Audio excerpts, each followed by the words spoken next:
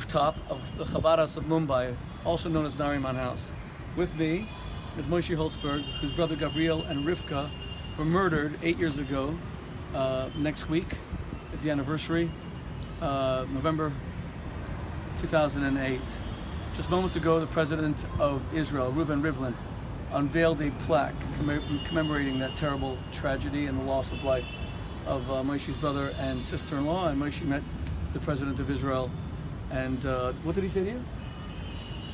Basically, he was making a Yerushalmi joke that he's from Yerushalayim and my father's from Yerushalayim, but nothing much. He's like, yeah, they're going to continue, and their legacy and things like that. And it's very nice that we're going to continue. But you had the opportunity to speak to him and to be, even momentarily, get some comfort from him. And you were describing to me what it was like on the day. So the anti-terror police, the Indian police, came here by a helicopter and they rappelled down onto the roof. Is that what happened? About 15 of them? And then they started, because from up here you can look around. You see so much of Mumbai. This is an incredible view. Not only that, but on the other side, right there, see where the light is? Where that dome kind of? That's the Taj, where the attack happened, the other attack. Oh, that's the Taj Hotel. Yeah. Okay, right. And you could even see probably the trident is right at the other side.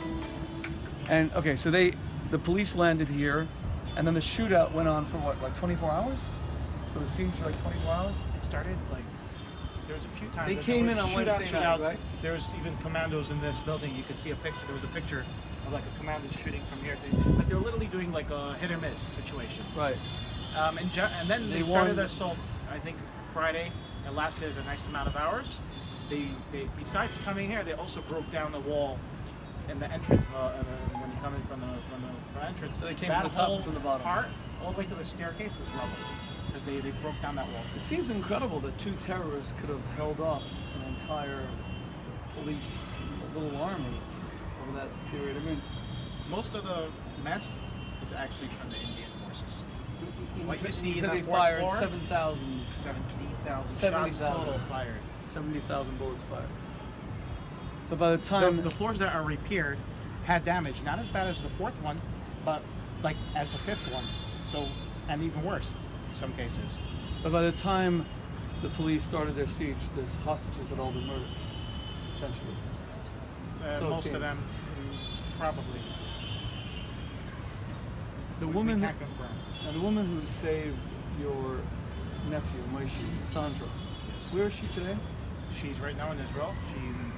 She was got granted citizenship? Yeah, she got Israeli citizenship. She's an Indian woman. Yeah. And she almost started fasting for Yom Kippur. She really loves. So Israel gave her honor. They made her a citizen. That's remarkable. And does she stay in touch with her family? Sure. She comes every once a week or a month. She goes to Shabbos to go visit Moishe. Speaks to her in English. He makes fun of her English. Wow, that's amazing. And she's actually working today in the same institution where Gavi's two older kids who passed away from genetic disorder. So she's actually working at that institution now. So it's like a circle of. Oh, incredible. Yeah. Okay, Moishe. Well, it's really amazing. You and I see each other in New York all the time. It's amazing to actually be here. This is history. I would never think you'd be here one day. I'd be sitting with you over here. With the president of Israel under these circumstances.